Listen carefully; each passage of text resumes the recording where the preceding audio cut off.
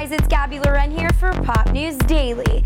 If you want to hang with the popular crew, make sure you pay your dues. That's right, on Facebook. It may seem very high school, but Facebook has started charging its users up to $15 to message popular users.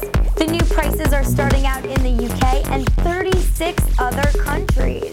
The prices range from $5 to $15, and they depend upon how many subscribers a user has. But it's become quite a mess, considering many users have taken to Twitter and blogs comparing how much they have paid for one celebrity versus another, and how much that celebrity should be worth. This isn't the first time the pay for a message thing has come up. Last December, Facebook started charging users $1 to send messages to strangers. If the user didn't hand over the dollar, their message would go to another mailbox that's more hidden.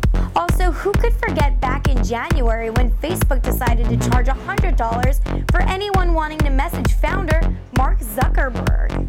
So why not just tweet at your favorite celebrities if you need to talk to them? I mean, it's free. There's Oprah, Lady Gaga,